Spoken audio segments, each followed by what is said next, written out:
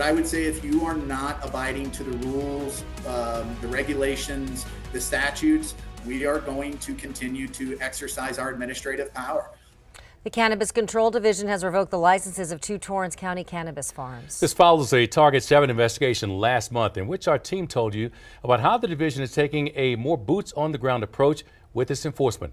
John Cardinale joins us now to tell us how these farms were caught. John. Yes, Shelley and Ron, one of the farms was caught during a random spot inspection. The other was a complaint. And Todd Stevens, the director of the Cannabis Control Division, claims the new approach to enforcement is working. These final decision orders against the Native American Agricultural Development Company and Bliss Farm found the cannabis producers to be in violation of state rules. 20,000 plants is the maximum that a licensee can grow.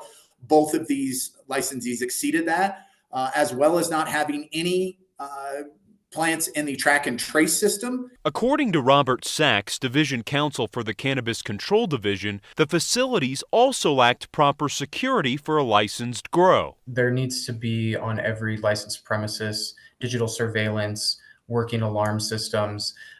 This is obviously for the protection of the employees and the business owners, but also so that in instances where we can verify when cannabis is being moved on or off property, how it's being packaged, how it's being harvested. Both growers will now have to wait a 3-year period before they can reapply for a new license. Each operation also has to pay $1 million in fines. All of the fines that we collect do go to the education fund, so it does benefit the school systems, the education system of New Mexico. Todd Stevens, the director of the Cannabis Control Division, says this new year will see more cannabis businesses being cited because of the department's aggressive approach. We are going to continue to have spot random inspections, as well as getting more sophisticated in our investigations, looking into BioTrack and using all our resources and tools available. So yeah, boots on the ground.